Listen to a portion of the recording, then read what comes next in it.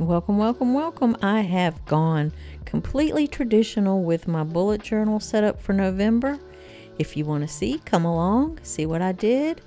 I'm Viv. Welcome to Art with Viv, and we are first going to start off with a little tour of my October bullet journal spreads.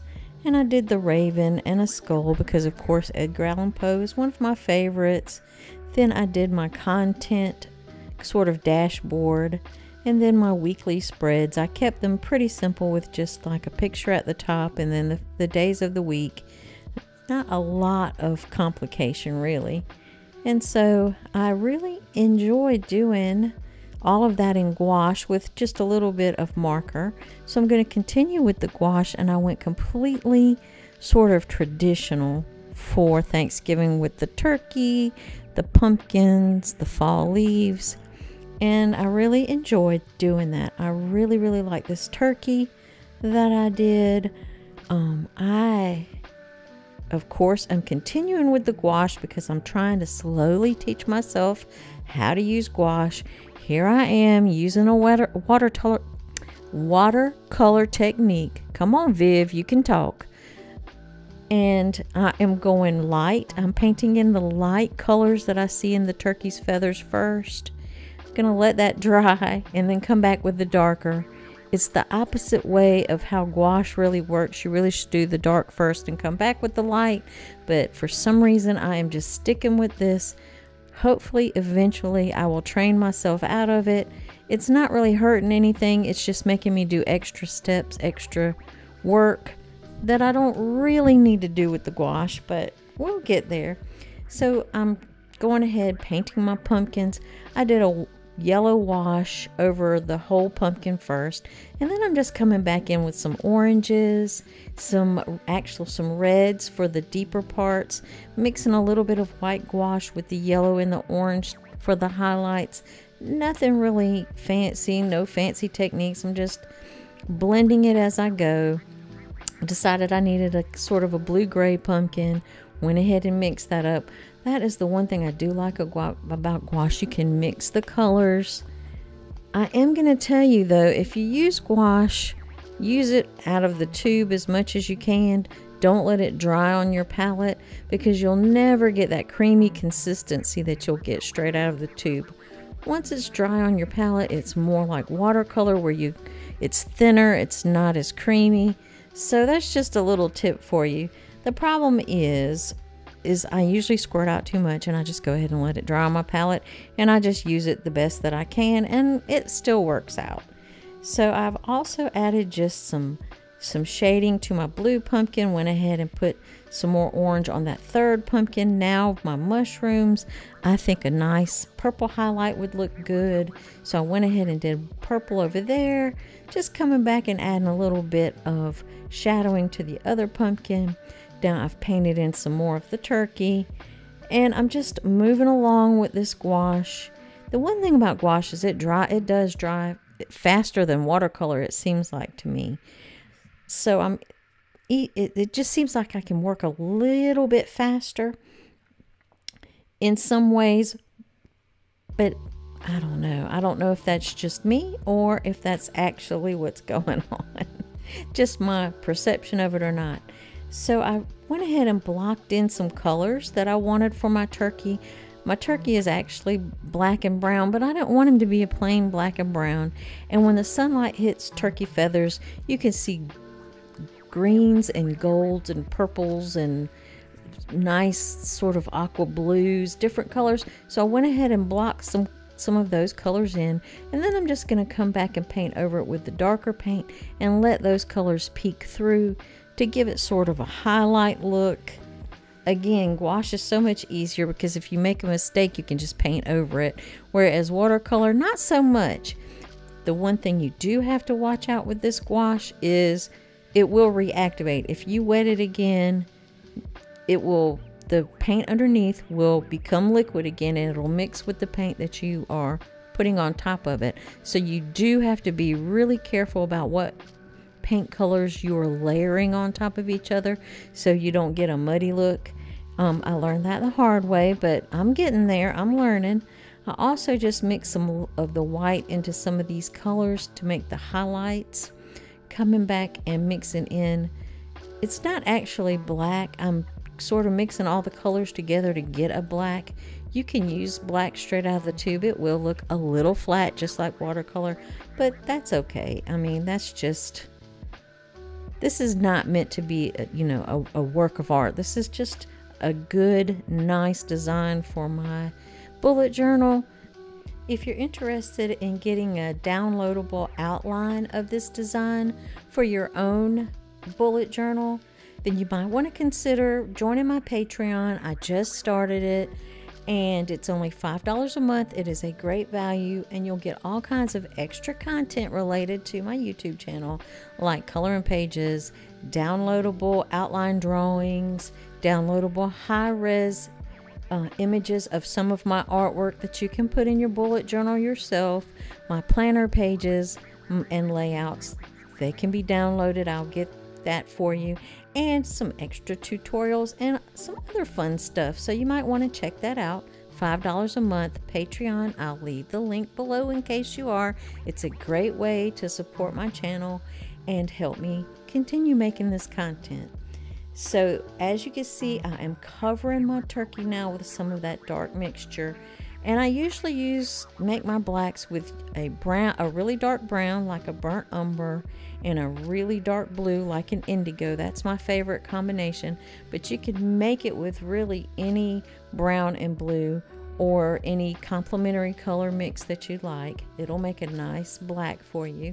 So that's what I've used, and you can see in some of the spots I've got a little bit more blue in the mixture, so the mixture doesn't exactly look black. It looks a little bit more blue, and that's okay because that's what I want with my turkey. I want some different blues and purples and golds to shine through so that it looks like the sun is just shining off of his feathers. So I'm just continuing working section by section, layering that gouache over, more colors over top of each color, but letting some of those just peek right through. I've also painted a little bit more of the wreath that's going around him, and I'm just really enjoying this. I don't know why, but I just went completely traditional. I saw a lot of cute November spreads that had coffee and sweaters. That was their theme, kind of cozy, and I really enjoyed those, but it just wasn't me. I am more of a traditional holiday girl. I love all those traditional things. I love the vintage art and stuff like that. So I was like, I'm just gonna go completely traditional and see how it goes. And so far I'm really enjoying this theme. Now I have went and mixed. I'm just kind of trying to guide you through what I'm doing without, making it into a boring tutorial. So once I get some of those darker and mid-tones in, now I'm doing the gouache how it's supposed to be done, and I am coming back in, mixing some white with each one of those colors, like with a little bit of the blue, a little bit of the purple, and I'm just coming back and hitting some of those feathers with that really pale color to give it the highlights, and it also gives it a little bit of a three-dimensional look as well, which is, that's pretty good. You want your turkey not to look flat. You want him to look like he has some breasts and some chest and, all of the muscles and stuff that they have. So it's good to make them look, rounded and not just flat on the page. Now he's got his wings have this interesting sort of almost checkerboard design on them. And I'm just using my dark mixture. I'm calling it black. It's not really black, but my black mixture just to paint those little checkerboard sort of little lines all down each wing feather. And it almost looks like a checkerboard, not quite. And then he's got some black lines that go on each of his tail feathers.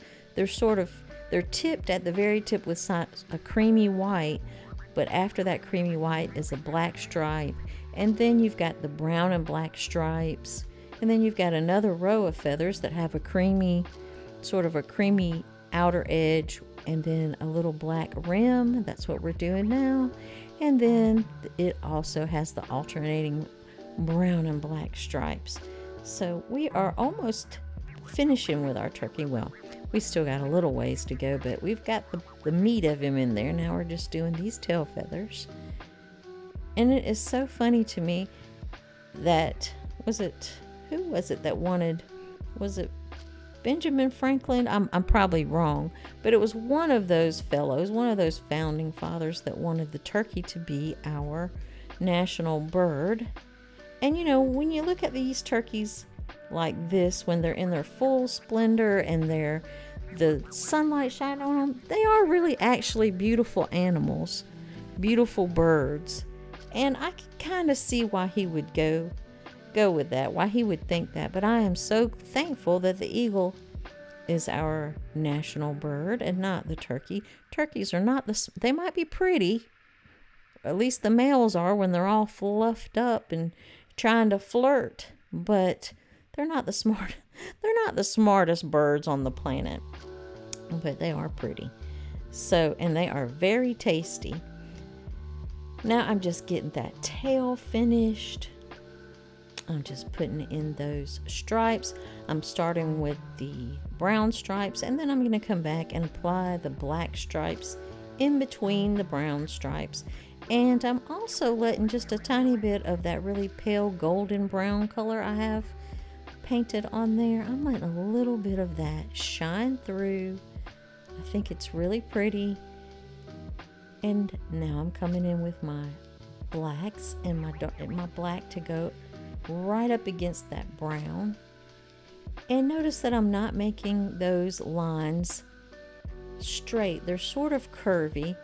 They actually have a pattern to them if you know, I had the reference photo where you could see it. But I'm not doing all that. I'm just making some lines. I'm not going with the pattern because this turkey is too small to get into all that detail. I just want to give a hint of it and let your eyes do the rest of the work. I'm just not that ambitious, people. I'm not. But, you know, I still got a good looking turkey. I don't have to copy every single thing exactly as I see it on the reference to get a beautiful painting, and neither do you. So don't put all that pressure on yourself trying to be a scanner or copy machine. Just do it the way that your instinct tells you. Your instincts, trust them. If you have some artistic instincts, trust them, because they won't lead you wrong. And if they do, it's just paper and paint. Just start all over. That's all. It's no big deal. My whole point is, don't try to copy it exactly. You'll drive yourself crazy. You'll put undue stress, and then after a while, art won't be fun. So put your own flair to it, you know. Give it your own little something something. Don't stick to the basics. Don't stick to the plan. Sometimes you gotta deviate a little bit. So now I'm doing some of those leaves, and I'm adding color, and then while that sort of like with my watercolor, while it's still wet on the paper, I'm adding new colors to it. The difference is watercolor will mix with each other readily. It is a mixing and mingling kind of medium. If one color gets next to another color and they're both wet and they touch, they are just going to have a little happy party together. Whereas gouache, you just kind of they're a little shyer. They're a little more introverted. And you have to kind of use your brush and sort of tease them into, you know, co-mingling with each other. But they still will blend on the paper while they're wet, as long as you use your brush to kind of encourage it. Whereas watercolor, you just drop it on that wet paper and they will find each other. They are the biggest extroverts on the water media spectrum. They're always looking to mix and mingle. Whereas gouache, you got to encourage them. It's a little more introverted. So with those purple mushrooms, brown is a really nice complement color, almost complement, not quite, but almost complementary color. But it looks really good with that purple. So I put a little bit of brown and used brown as the shadows and as the texture to the mushroom caps. And then again in the leaves, I'm just putting the wet color down and then coming with my brush, adding a new color and just sort of encouraging the mixing with the tip of my brush, getting those colors to mix and mingle. I also added a few acorns and I layered green, a really pale green, and then put brown on top of that for my acorns. And I have decided that I have got entirely too much orange and red in here. So I've got my largest part of my wreath painted. So I'm just going to come back in here with some blue greens, some lime greens, and kind of tuck it in and fill in all these gaps and areas in between all of this warm red. There's a lot of red and yellow I've got in there. So I'm going to add some cooler greens, some blue greens, tuck them in, tuck those like into all the little spaces, and that will cool that down some. Give your eye a place to rest as you're going, you know, as your eye's traveling through the composition. And it also makes it pop a little bit because orange and blue, red and green, complementary colors. Those are complementary color pairs, and they always make each other sort of pop when you put them next to each other. So I'm really happy with this. I love that. Now we're just gonna let this turkey dry, and I'm gonna show you how I did the November. I just cut out some scrapbook paper, did an edge on it, and then just glued it in once I wrote the November with marker. That was all there was to that. And then I started on my monthly page, my monthly spread, and I did 3 of the days of the week on one page and 4 of the days of the week on the other page. I just put the November up at the top, NOV, because it was a lot easier. And this one was just a really simple spread. There wasn't a lot to it. And I just added a little bit of decoration in the bottom. I used my markers to mark in the November, and I was just using the yellows and the browns, just, you know, to stick with the same turkey color theme. And then the blue, because I had the blue by the November word. And so I just put in the blues. I've got a habit tracker on here, the focus, notes for the month, and then a little decoration using gouache down in the corner, along with that same theme that we did from the cover page, just without the turkey. And there's nothing new. I did the yellow with the orange, with the reds, with the pumpkins, the blue, same exact techniques, and just blended it straight on the paper. And then in some of those areas where it was a little bare, I tucked in a few green foliages or little green leaves, whatever, little shapes. And I also did a little vine. And that was it for, pretty much it for the November calendar spread.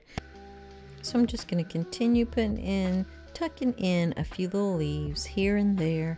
And then we're going to move on to my content spread, where I plan all of my monthly content, and all that is 2 sheets of scrapbook paper. I'm going to tape those in, but just in half of the page, and then I'll have 2 tip-ins on either side, and that way I can plan all of my monthly content right here and have plenty of room. And then all I do is boom, there we go. And that's just some washi tape, gel pen, and scrapbook paper to decorate, and there's plenty of room for everything to be planned for the month. After that, we're going to go to the weekly spread, and there we go. I didn't want to have to go through, it's the same thing that we did with the wreath. And let's go through a tour now. I've shown you all of my layouts. This is my cover page, and then my monthly spread, where I'll plan the whole month overview. And it also has my little habit tracker and notes. Then my monthly content planning, which is a really big spread because there's lots of content to plan and I need plenty of room to plan that out. And I have 2 other spreads that I didn't show you. They're gifts for December and then my menu for Thanksgiving. Then my weekly spread. And that's how all of my weekly spreads are going to look, with different designs, of course, but it's going to be the same layout. So I hope you enjoyed this. Look into my Patreon if you are interested in getting a outline drawing of this or a high-res print that you can put in your own Bujo, your bullet journal. And I will see you soon. Hit the like, share it with a friend, and subscribe.